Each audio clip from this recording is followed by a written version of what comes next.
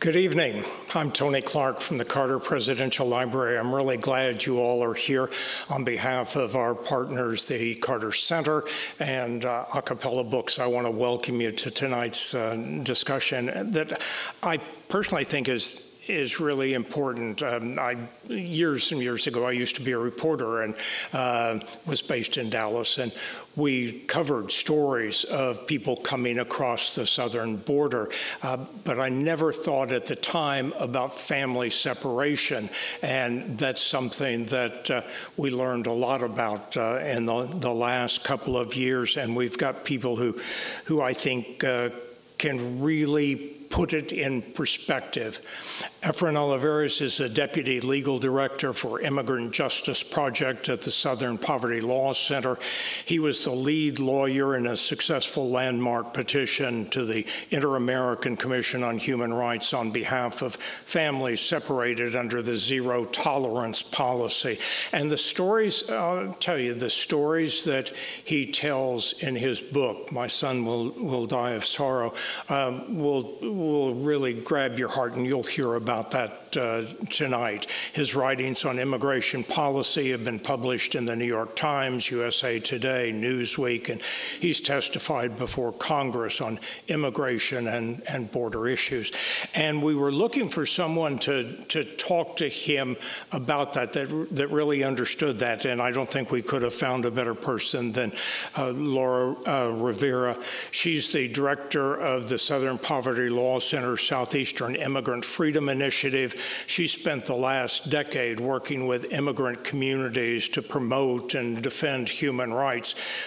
Previously, she worked as a journalist in New York and in her native Puerto Rico. And you know, it's fitting that we're here at the Carter Center because human rights is one of the things that is one of the priorities of President Jimmy Carter. So please join me in welcoming Efrén Olivares and Laura Rivera.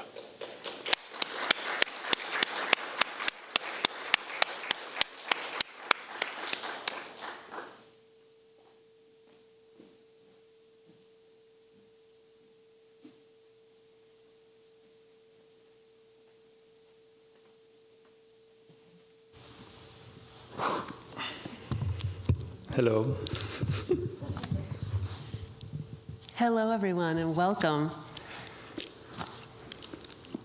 And first things first, congratulations to you, Efren, on this amazing book. I wanted to start off in your hometown of Allende, where you grew up with your dad, Julio, mom, Idalia, your little brother, Hector, and 3 half-siblings that were older than you. And it just seemed like this magical place with green rolling hills, and you live on De La Rosa Street, and your mom tends this beautiful garden. Take us back there and tell us what it was like in the early days and what pushed your family make the difficult decision to migrate. Yeah, so I grew up, it's a small town in the state of Nuevo León in northeastern Mexico of about 35,000 people. So a tiny town, and growing up, I don't know, the first 8-9 years of my life, moving to the United States was never an option, was never in the cards as far as I knew. I had some aunts and uncles who were in the States, in Texas, but everyone on my mom's side of the family to this day is still in Mexico, and I saw myself as growing in Mexico, even, you know, from the time I thought I wanted to become a lawyer.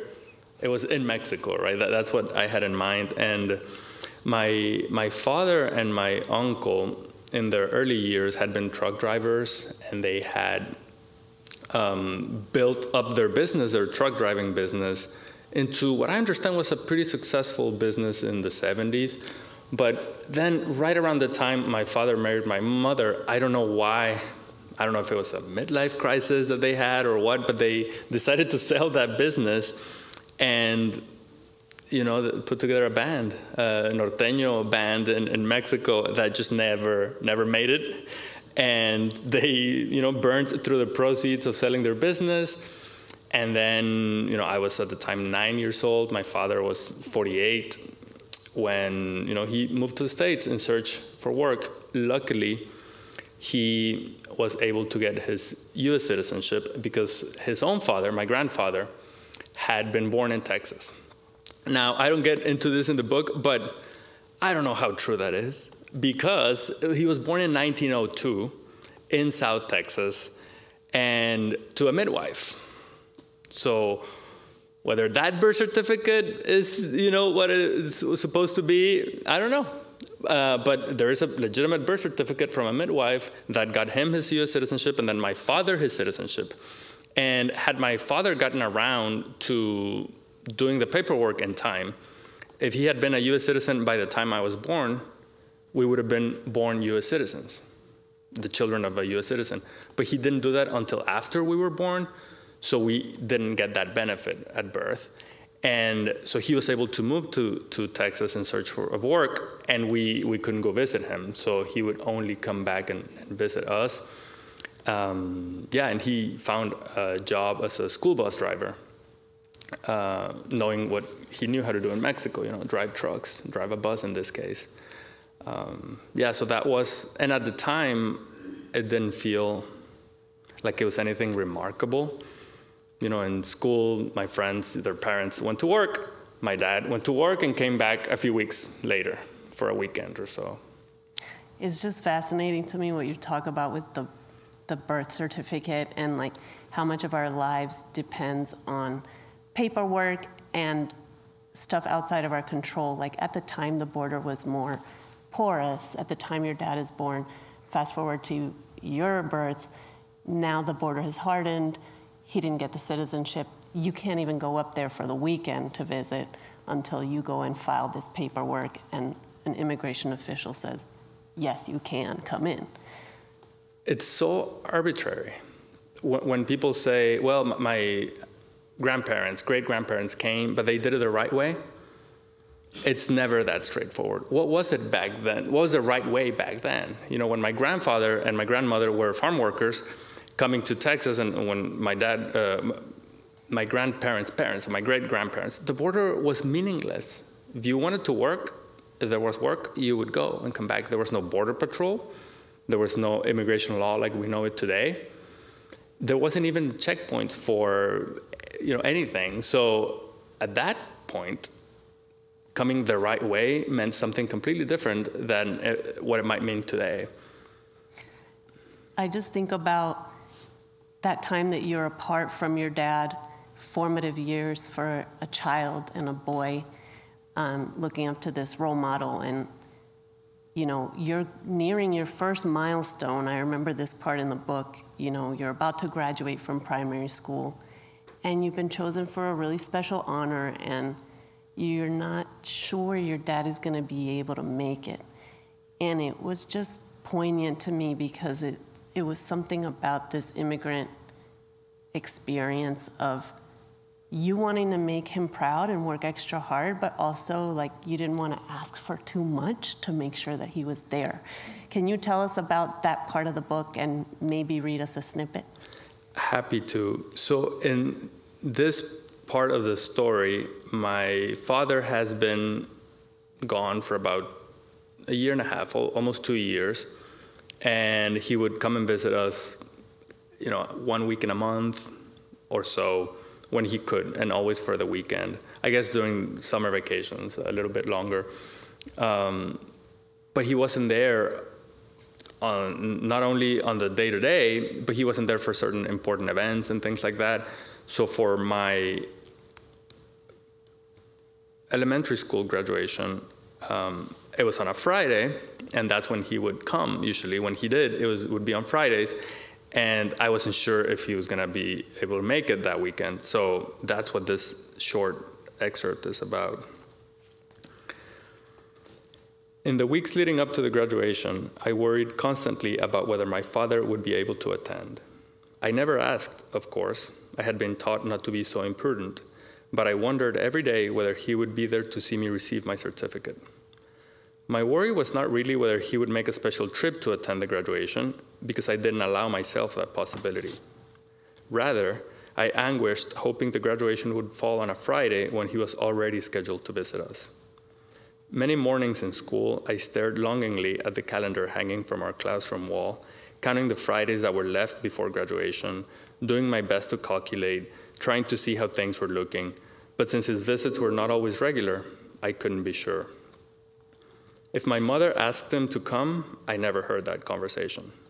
If he made a special unscheduled trip, I never found out. But to my great relief, my father traveled home the Friday of my graduation. He had missed both the school field trip the week before and the Mass earlier that afternoon, but he made it to the ceremony in the evening and he saw me receive my certificate. And to me, that was what really mattered. Thank you for that. Thank you. It's just, it reminds me of the stories I've heard from so many immigrant kids about it wasn't part of the plan when, you know, mom or dad or parent just can't be there for those milestones. But what I also hear in the background is mom was there. Whether she worked something out with dad, I won't know. And I just think about, you know, what was it like for her those 4 years? She's responsible for bringing the two of you up. And yeah, dad's supporting you financially, but times are tough. It's not like she can put, you know, baked lobster and a ribeye on the table every night. And one thing that really struck me in the book is how she kind of sprinkles this fairy dust magic over everything and makes even like the most modest meal come off as this special thing. So I was hoping you could share some of the memories that you record in the book about your favorite meal at the time. Because I just feel like it was full of all my senses were alive reading that. Yes, so those reflections about what it must have been for my mother is really something that I didn't reflect on in any depth until I was writing the book. Thinking about, you know, medical emergencies that would come up and making decisions during difficult times and trying to make ends meet in between visits from my father. I, as a 9, 10, 11-year-old, didn't think about any of that, or even later until I was writing the book. So this scene is about when it was noticeable that my father was absent and when it wasn't. That he was indeed gone was most noticeable in the evenings when my mother tried to bolster our spirits by making what she pronounced was our favorite dinner dish, parecitos de manteca, little pears of beef tallow. These pears were a simple yet delicious concoction. Take 2 tortillas, rub some beef tallow on each of them, maybe get lucky and include a few tiny crumbs of beef that sank to the bottom when the broth was separated from the tallow, pair them together, and then warm them up in the comal, a thin griddle used to cook and warm tortillas. Be sure not to leave them on for too long because the tortillas might get toasted, becoming hard and crispy, and no one wants that. They are meant to be rolled into a long and tight taquito, evenly distributing the grease. The tallow should be fully melted and the tortillas piping hot, but still soft enough to be able to roll them. Sometimes the tallow would fall off the tortilla into the comal, releasing a hiss of steam and a wonderful smell that tempted my brother and me as we waited, shirtless, seated at the round kitchen table. We dined on these little pieces of heaven a couple of times a week, and some weeks more often, when my dad hadn't come home for a while. On the rare weekends when he returned, bringing chicken and a bread and bologna for sandwiches, my mom did not need to get us creative in the kitchen. How did you recall memories like that? Did you have to put yourself in some kind of like meditative trance state to just be surrounded by all of that, or was it pretty close, top of mind? You know, this particular memory, for some reason, it stuck with me, and it came back often, even before I was thinking of writing the book. When my dad wasn't around, it used to be kind of the Sunday night dinner, the Sunday night dish, like a treat.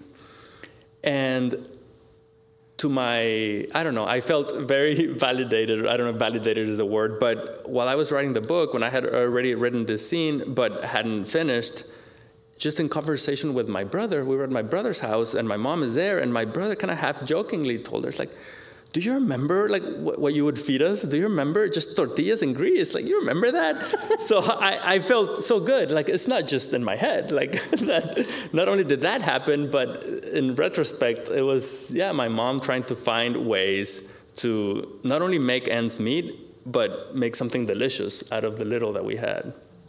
Yeah, that was beautiful. So these 4 years go by, and I think about my nephews in this crucial age. They're 11 and 12, and just kind of like going through puberty, coming into their manhood, and you are finally at 13 going to be able to have the family back together again and be with your dad. And you do get into the book, or in the book, a little bit about the paperwork required and the frustrating sort of barriers to access. But what I remember most is that you were expecting this kind of like bright lights, big city moment, and there was going to be like golden arches and like name brands, and you get to McAllen with your mom and brother, and it's like flat and dusty, and like the place where your dad is staying does not have a beautiful garden like your mom tended in Allende. So what was that like for you? Just this combination of like, yes, I'm finally like have my family intact again, but then the culture shock of coming to a place where, you know, you didn't dominate the language, and people are randomly calling you Efren instead of Efren. When my father left, my younger brother and I, we didn't know if that was going to be the arrangement forever, that he was going to come visit sometimes, or that he was going to be working in Texas for a while and then come back, or that we would join him at some point in the future. But then at some point in between those 4 years, it became clear that we were going to join him, that we were going to move. So from that point forward, my younger brother and I, we really wanted to, can we go next week? Can we go now? Can we go now? We really wanted to be with my father again. And I guess it's from watching TV, or I don't know, this idea of what going to the United States was. Lights and, I don't know, tall buildings, whatever going to the U.S. might be in the mind of a 10, 11-year-old Mexican boy. And then and my mom used to tease us in the morning when, you know, we're trying to have breakfast before going to school and we're all sleepy. It's like, when we go to McAllen, you're going to have to be up much earlier than this. And we're like, that's fine. It doesn't matter. We can do that. No problem. But then we got there, and this I remember noticing at the time when I was going through it, that so we had our own house in Mexico, and then we get to McAllen, and my dad and my older brother, they were sharing a one-bedroom apartment where my mom and my brother and I got to stay. And there was no backyard like we used to have in Mexico. We didn't know the neighbors like we did in Mexico. Didn't have any friends. It's like, wait a minute, like this is odd. This was supposed to be better. And it wasn't better in the material sense. Of course, we were very happy to be with my father. But I remember at the time thinking, this doesn't make sense. We're worse off. And what about school? Like, it sounded great to have your dad as bus driver and like nearby should you need him during the day, but that doesn't change the fact that it's drastically different, the whole experience of the system of education. Yes, and I was kept down a year because I didn't speak English. So in Mexico, I was in the equivalent of 8th grade, which is the second year in middle school in Mexico. But because I didn't speak English, I was kept down a grade and went into 7th grade. No one told me why. No one explained anything. And ever since, frankly, I have felt like I'm catching up. Like I have to catch up. I went straight from undergrad to law school because I couldn't waste any more time. I've been catching up ever since in many ways. So one of the things you bring up is navigating your identity as like Efren, a Mexican person with all of your cultural heritage and what that implies, but then also Efren, how you're seen sometimes, frankly, and named, and carrying a little bit of guilt or shame even, depending on the social context. I don't want to say, like, have you worked out all those details, because identity is a dynamic thing, but looking back on it, what do you think that was about? I did not realize how much I had internalized Efren until I introduced myself as Efren, and in college, and some other Mexican friends called me out. I was like, what? Like, your name's Efren, like, what's going on? And at that moment I realized, and I frankly didn't think too much about it, and to this day, sometimes I still introduce myself as Efren if it's easier given the context than having to explain or trying to see if the person can roll the R or explain where the syllable accent should go. Sometimes it's just easier to blend in, and that's probably part of me having grown up as a people pleaser. It's just easier. Efren is fine, and I think it's also, in writing the book, I reflected on, I think it was part of assimilating and trying to belong. If your name is not as weird or as different, if they can pronounce it, that's easier. It's easier to belong. So I think that may have something to do with it. And Carla, my wife, is here, and naming our own children. We thought about that, like, how are people going to pronounce it in Spanish and in English? Make sure it's one that is kind of easy or it doesn't change too much. So I don't think I'm done, processing that or navigating that or figuring that one out. In some ways, I have come to terms with having different identities in different contexts, and I'm okay with that. So I don't know if I was reading too much into it, feeling like being like the new kid on the block and learning English, that you had to kind of try extra hard to open certain doors that may not have automatically opened for you. But maybe you can tell me. But you talk about this teacher, Miss Hernandez, and this experience of being like the newbie in school, and you've already been held back. Now you need to know, like, is your English good enough to even like go back to get caught up, like you were saying? So I'm just wondering if you carried that feeling even then, like, oh, I don't know if I'm gonna do this well enough. And I also want you to share with the audience that story when you go into Ms. Hernandez's office and she has this like test for you. Yes, so Ms. Hernandez was a counselor in the middle school where I came into 7th grade, and because I was kept down a year, in most of the other subjects, I was good. Like math, no problem. I was ahead, right? I knew all the topics. And so in order to be out of the ESL curriculum and into the regular curriculum, I needed to pass a vocabulary test. And the test consisted of, it was like a children's board book, and it had images on every page, 4 images, and I just had to name one on the page. And pick any one, name it in English, and then move on, right? So this scene is when I am taking that test, and I'm towards the end of the test. Okay, Ms. Hernandez said when she turned to the last page of the book. Esta es la última, vas muy bien. It was the last question, and I needed to get it right in order to pass. I looked down at the images on the page one by one and drew a complete blank. Top left, top right, bottom left, bottom right, nothing. I pushed myself up and back from the chair's plastic armrests and then pulled the chair forward to look at the images again. I lifted my gaze and met Ms. Hernandez's confident smile as she adjusted her glasses, her expression trying to project reassurance that didn't quite reach me. I went through the images again, wished for a miracle as I glanced up at the cross on Ms. Hernandez's desk, and then looked down at the page one more time. Nothing still. A faint herbal aroma that must have emanated from the potted plant behind her desk intensified the longer I stared at the images, incapable of coming up with a name.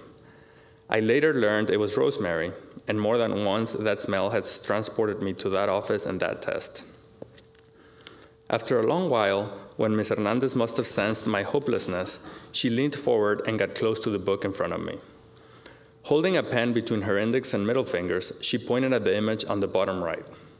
It was a drawing of a zipper, like the one on a sweater, depicted by itself, halfway unzipped, with a large pull tab in the middle. It was a zipper, I had no doubt, but I had no idea how to say zipper in English. I looked up at Ms. Hernandez, my nervous eyes trying to say, I know, but I don't know. She nodded and, smiling, tapped the image again with her pen a couple of times, as if confirming the instruction she was trying to convey. Our eyes met, and she nodded again, like saying, come on, go for it. It was clear she wanted me to say, to guess, the word for zipper.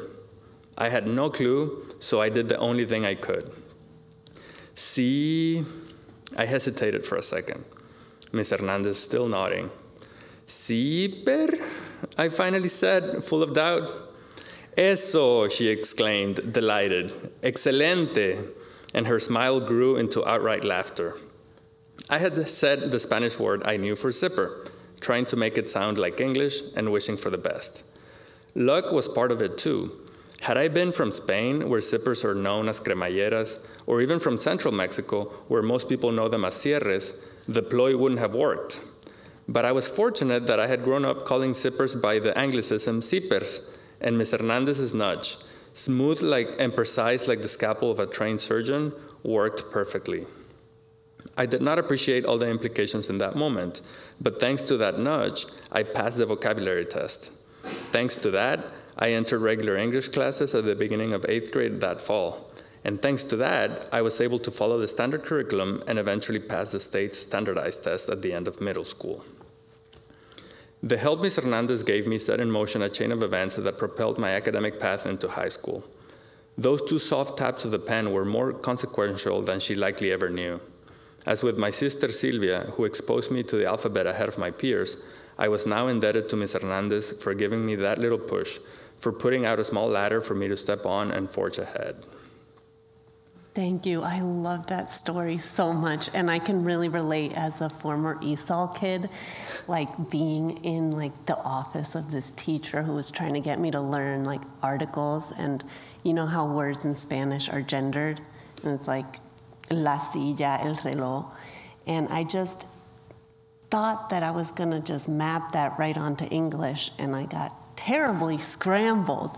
So it's like those moments of intensity where you're just trying to rewire your brain literally to relate in this whole new language. It's I felt myself in that zipper story so hard.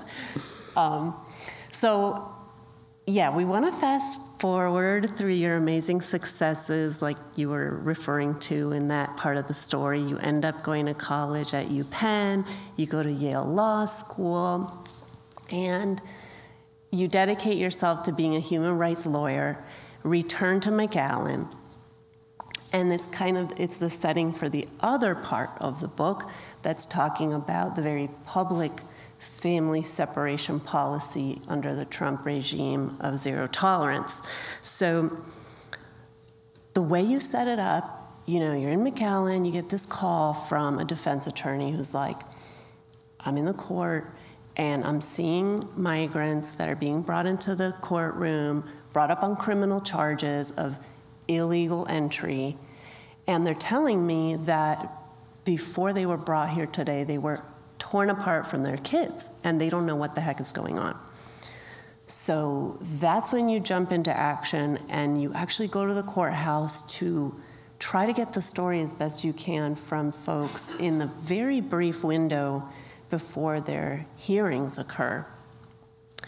And I want you to tell us what it was like going to the courthouse and what these folks were telling you about what had happened to them and their children. Yes, so this zero tolerance policy had been announced by the then Attorney General Jeff Sessions at a press conference in early May, saying that going forward, every person who crossed, quote, between ports of entry was going to be charged criminally. Now, that law has been in the books since the 1920s. That makes it a federal misdemeanor to cross the border between ports of entry, and it's a misdemeanor. It carries the same sentence as running a stop sign at the Pentagon. And people were hardly ever prosecuted for it, and people who were prosecuted for it would get what is known as time served. So if you were arrested 2 days prior, your sentence is 2 days, you already served it. If you run a stop sign at the Pentagon and that happens to you, you go to court and then you go home to your kids. What started happening here is that parents who had their children with them, when they were taken to the courthouse to be prosecuted for this misdemeanor crime, were separated from their children. And they relied on this legal fiction of under whose custody the parent was versus whose custody the child was. So instead of being in the custody of the Department of Homeland Security, the moment the parent went to court, they were in the custody of the Department of Justice, and therefore the child was unaccompanied, and that's how the separation happened. It was done very much deliberately to inflict as much pain and suffering on the families and to try to send a message to other immigrants. We did not know any of this at the time, and the first morning we went to the courthouse, we were still trying to figure out what our legal strategy might be, because as lawyers, you can go to a judge and ask for an emergency, a restraining order, or an injunction, something emergency. But what was the government doing that was illegally exactly, right? Because they were prosecuting people for a crime and then referring them to ICE for their immigration proceedings. So both in the criminal context, they were following an established law that had been in the books for many years, and in the immigration context, they were, as problematic as the process is, they were following the same process, using the same agency that had been around for a long time. But at a visceral level, it just didn't feel right. This cannot be right. This cannot be happening with no record of where the children were being kept. So when we went in that first morning, we had an intake form that we had put together, Georgina, our paralegal, and myself, just name of the parent, name of the children, date of birth, country of origin, because those three details are key in immigration to identify somebody, and then a bunch of blank lines to try to get the story as much as we could. And if they agreed, we could use that as an affidavit to do whatever we were going to do, because at the time we didn't yet know what legal action we might take with that. Mm-hmm. So we went in that first morning, and that is kind of how the book opens, with what we found that day. That I don't want to spoil things, and for those who haven't read the book, but it was unlike anything I've ever seen before, and something that I was very much not ready for, not prepared for. So I remember this part of the book where there's almost a part of you that has to unplug or dissociate from the emotion of it all, because you know that you've got, say, 10, 15 minutes with dozens of people. So you're really triaging, and you get kind of clinical about it, and you're going through the motions, and you're talking to this guy, and you ask this guy who's been separated from his kid, like, well, what do you think your kid would do if you're not able to be reunited? Because in the back of your head, you're thinking, well, these folks might actually be deported without their child, and their child ends up in the foster care system in the U.S., and that did happen to very many children. So if you could share a little snippet of that part, because I think it was one of those moments where I can relate as a lawyer, like you put your guard up so that you can get through it, and then somebody says something that is like a gut punch and an awakening all at once. You put your guard up and you're so focused on what you need for your legal case. I need your name, date of birth, how do you spell the last name. You're so focused on the details that those moments really can catch you unprepared. So when this was happening, it was Georgina and me interviewing, parents by the witness stand and the corner of the courtroom as everyone else is there, and right before the criminal hearing began. I was speaking to Lionel, who was also from Guatemala. He was less than a year younger than me and wore a plaid short-sleeved shirt, white with dark and light blue lines and cowboy-style buttons, the kind you snap together. He must have been no taller than 5 feet 7 inches. In broken Spanish, he explained that he had come with his 11-year-old son, Daniel.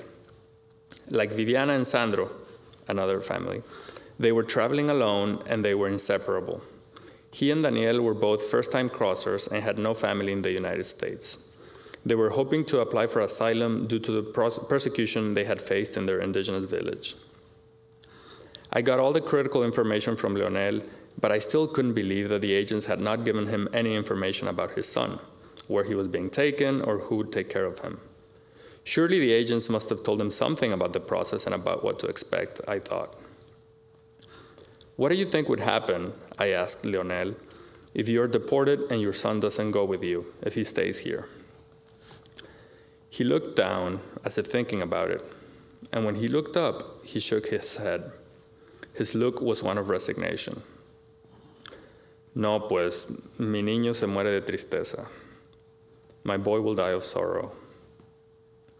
For a second, my eyes didn't leave his. I struggled to write down what he was telling me. I pursed my lips and looked down, swallowed hard, and couldn't find the words to respond. I read the narrative back to Lionel, and when he agreed it was accurate, he signed his name, using his left hand to push the shiny silver handcuffs higher on his skinny wrist to be able to sign. Well, that just hit me because I remember working with these parents, and there's a certain point where you feel like paralyzed by all of the emotions in the air, so to speak, that they're going through, and the utter sense of powerlessness that you have with the tools that are available to you. And I can't imagine on top of that being a parent myself. So you and your wife, Carla, had your first child, Julian, and he was a toddler then. So I'm wondering how that impacted how you showed up with these clients, and yeah, like how that colored the way that you move through these relationships as a dad yourself. Yeah, that side of the experience is something that I thought about a lot at the time. Unlike my childhood experiences and my experience immigrating to the U.S., which I didn't really connect the dots on until many months later, once I started writing the book, that experience of having a 15-month-old son while I was doing this work is something that became a daily source of pain, I would say. I'm sure all of you who have children and have taken them to school for the first time know what that's like, right? Either they don't stay or you get the phone call from the teacher, and that happened to us, that, Carla got the phone call an hour after she had dropped Julian off for preschool, and she had to go pick him up. And that stark difference, right, of having that privilege of being able to go pick up our son from school and then, comfort him and try to make him stop crying, that everything was going to be okay, that his mother was going to be there with him. And in the morning, going to the courthouse and talking to parents who did not have that privilege, who did not know where their children were, and we could not even imagine what the children were thinking or feeling or going through. That, to this day, that part of it is very, very difficult. I think, though, that the emotions that it sparked and awakened in people went far beyond the limited legal tools that we had at our disposal at the time to actually rectify the horrors of zero tolerance and actually restore the families to wholeness. So tell us about some of the tools that you tried at the time, legal and not just legal, and what do you think actually worked and why? So as I was saying earlier, we hadn't figured out the legal strategy that first day, but we quickly decided that we did not want to do a TRO, a temporary restraining order. We thought it was hard to win, and even if we won, we thought a court of appeals would likely reverse it, so it was challenging. And we ultimately decided to go to the Inter-American Commission on Human Rights. Because from the human rights perspective, regardless of what the criminal law says or the immigration law says, the human rights framework, and in particular thinking of the best interest of the child, gave us a legal hook. And the strategy from the beginning was to file this petition. We were under no illusion that the Inter-American Commission, unfortunately, was going to move very quickly, but it gave us a legal hook that we could then use to try to do public advocacy and share the stories of these families, those who consented to having their stories shared. And we started doing that, trying to go to court every day and share the story of a mother with a 6-year-old child with special needs who are still separated, a mother who was separated from her baby while she was breastfeeding him, and other horrible, horrible stories to try to get public outrage against this policy. And it seemed to work some days and not work other days. And certainly the outrage was not enough to stop the policy because it kept happening. And we would go the following Monday and 25 parents that morning. And then afternoon shift. That was the other thing. We had 2 shifts. I kept thinking all through that June, there's got to be an agent who has a conscience, who's going to have access to these families, to these cages, and is going to leak a short video, a picture of the children there, even if it means risking his job or her job. There's got to be one. I kept waiting for that, and it never crossed my mind that it would be an audio that was going to ultimately leak. And that audio, which is an 8-minute long audio of the children crying in the Ursula Detention Center, and it's so painful to listen to. But that was the turning point. That is what really sparked enough public outrage that 2 days later, the president signed an executive order supposedly ending the separations. We can talk about how that really didn't end them, but it certainly decreased the number significantly. And the reason I think that audio sparked so much outrage is because when you listen to the children crying and only hear their voices, all children cry the same, and you don't see the color of their skin, it's not as easy to other them, to think of them as different from your own children. You just hear their cries, and it could be your own children. It could be yourself when you were a child. And I think that is why even the proponents of this policy, maybe not the proponents, but those who justified it under the guise of, well, the parents shouldn't have crossed the border. I think even for them, at that point, this was too much. It was as if we had gone over a line that we had gone over long before, but hearing that audio made it so visceral that even those folks were against it, and then it was the beginning of the reversal of this policy. I think what you said there is, a bit of tough love for a country that likes to think of itself as a beacon of human rights. And I think overall with the book, you push us to look at family separation in a broader light and see how it has happened over the course of history in the United States during enslavement and how it continues to happen through the generations to migrants and to people who aren't migrants. And this whole phenomenon of othering acts as a justification. So first we other, and then we can justify our lack of compassion. What do you want your readers to reflect on when it comes to that awful dynamic of othering and compassion? Before writing the book, I did not know the history of immigration and immigration laws in this country that well. And I was surprised to find out how common family separation has been in the United States, especially when it comes to immigrants who are not deemed to be white. We often romanticize or idealize immigrants of the past, those who founded, forget about the ones who founded this country or those who came through Ellis Island. But if you look into Ellis Island, there were cages there, and children were put in cages, children who might be considered white today, but weren't considered white then.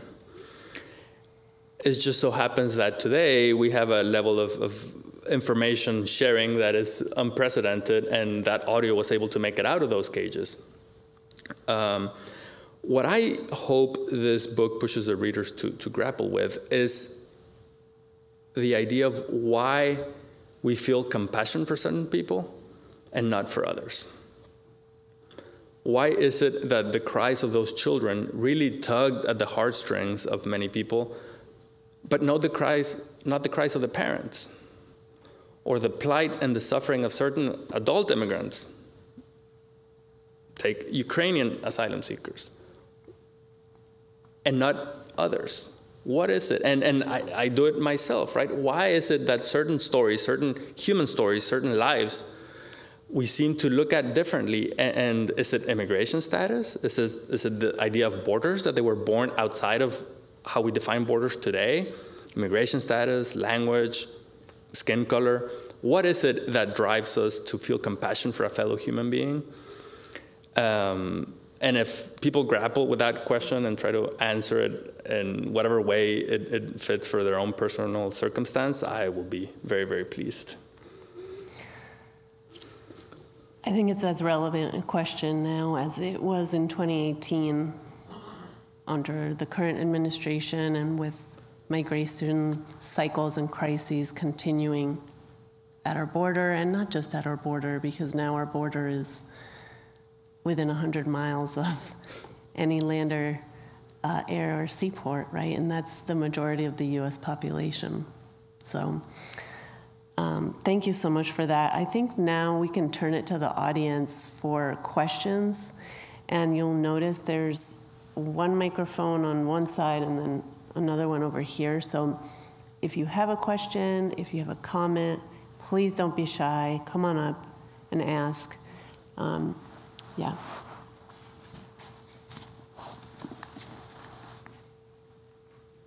Efren, I have a question for you to share some advice with us, your colleagues being advocates for immigrants. Having gone through the experience that you have and also representing people, how do you deal with a vicarious trauma of representing those people? And as you just mentioned, being in the situation that you have your wife, you have your kids, and going home and looking at your children, and being fortunate we have them here. How do you deal with this vicarious trauma, and what advice do you have for us as advocates who are in this journey in the same battle with you? Thank you. Thank you, Isabel. I'm still working on it, truthfully. I was sharing with somebody that writing the book was therapy, and they promptly corrected me that it may have been therapeutic, but it wasn't therapy. So I still need to do that. But I think another one piece of advice that I have taken to heart on that is that, especially in this work, I'll speak for myself. I tend to put up the guardrails and get the lawsuit filed or finish this job. Just focus on the facts and the arguments, and it's easy to put guardrails around the emotional side of it. The risk with doing that is that then those guardrails can also prevent us from experiencing the joy that it feels when you're able to make a difference for another human being. So I try to hold on to that. It's hard to do this work right now in the United States, given as a lawyer in particular, as a litigator. It's challenging to think about what the next 10, 20, 30 years might look like. But the way I think of it is, one, trying to be creative in how we use the legal tools that we have still, and also being a human being at the same time, right? And experiencing all of these emotions that make us human, the challenging ones and the ones that give us happiness and joy and, family members and trying to make the best of that in the one life we've got. Okay, we have another question. Yes, once again, thank you for coming. This has been very enlightening. I have a coworker who had a similar story where his father was here in the United States, and he came from Guatemala via his mother, basically in a tomato truck as they crossed the border at the bottom of a pile of tomatoes. He spoke a lot about what was going on in Guatemala at the time. Do you care to touch on the instance that you shared a little while ago where you were representing somebody who was being persecuted in his indigenous community, to kind of help shed light on why people make this migration? Yes. So thank you for the question. One of the stated intentions of the zero tolerance policy was to make it so miserable and so difficult for families who came to dissuade others from coming. As if immigrants in other countries are paying attention to the immigration laws of the United States or the White House press releases or press conferences. And this notion that people choose to leave their home country, their family, the way of life as they know it, their culture, their language, is just completely misguided. People leave their homes because that's the last resort they have. It's the last option, and it's the only option in many cases to save their lives or their families' lives. And Guatemala in particular is a country with extreme discrimination, racial discrimination in particular against indigenous peoples. And a lot of the indigenous clients that I've worked with over the years are fleeing that level of persecution, both at the hands not only of private actors such as organized crime, but in many cases state actors, police officers, etc. So it is a desperate move when somebody leaves their home and travels across another country or multiple countries with only the clothes and what they've got in their backpack. It's a desperate situation, and it's the reasons, the factors that push them to leave, not the factors that really pull them from the United States, this or that immigration policy. I wanted to just ask one question. Tony, do you want to cut in here? Yeah, I was just going to follow up. How do the families weigh the risk to knowing the risk of trying to get into this country and the obstacles to get here, as you were describing? How do they weigh those risks? One of the families in the book that I still am in touch with, and this will be a bit of a spoiler from chapter 1, sorry. It was a mother that we interviewed that first day in court, and Georgina was interviewing her and asking her about her son, her 11-year-old son. And one of the questions we were asking is, did you leave your home country for a reason? Oftentimes, people answer that question to come to work so as to not be perceived as coming for a handout. But what we're trying to get at is not what did you come here to do, but rather, why did you leave your home country? And she shared that her husband had been murdered in Guatemala, and he was an activist in the teachers union. And the murderers were now after her and her 11-year-old son. She had no other family and had to leave. I don't think she made any risk assessment or pros and cons analysis. It was an act of desperation to save herself and her son. And I think for most immigrants, that is what happens, especially those asylum seekers, those who are fleeing persecution and violence and death threats. It's not a calculation where you write down on one column the benefits and another the risks. It's an act of desperation and survival in many cases. I mean, you think of the families who got into that tractor trailer, in Texas. They did not have the opportunity to assess the risks that presented. It's an act of desperation. We have one more question over here. Yeah, I'm a mental health counselor, and I am curious to know, from the perspective of somebody who's experienced family separation, those parents or people who care about some of these children, or people who are in my line of work and might be working on helping the children, do you have any advice, any kind of inside perspective that would help us be more sensitive or more thoughtful in our way of interacting with these kids? Whew, thank you for the question. Hi, baby. That is way outside of my area of expertise.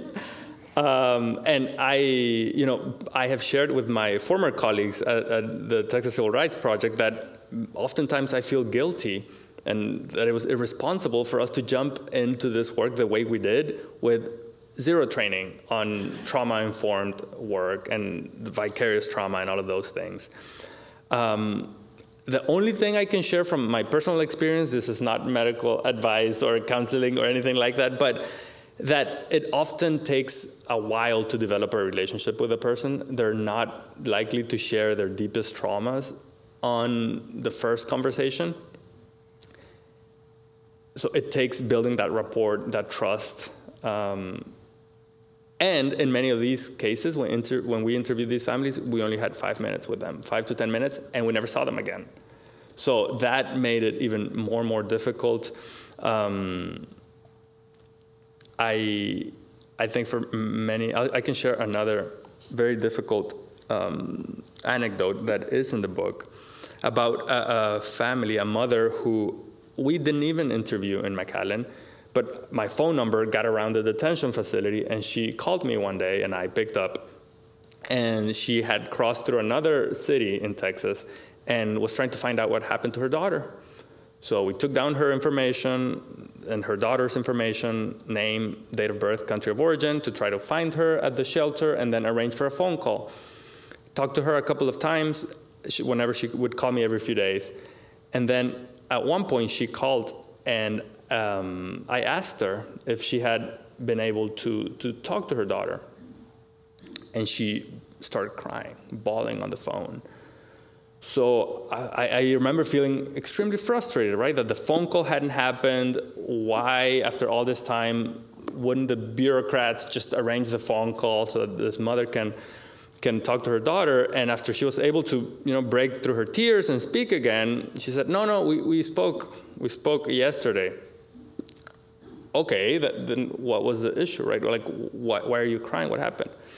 Like, well, we got 5 minutes, and we both spent the 5 minutes crying. And my daughter kept asking me, "Mommy, why did you leave me? Why won't you come and get me?" What does a 6-year-old know about zero tolerance or border or ports of entry, right? So that is just to put ourselves try to put ourselves in the minds and hearts of a child is impossible.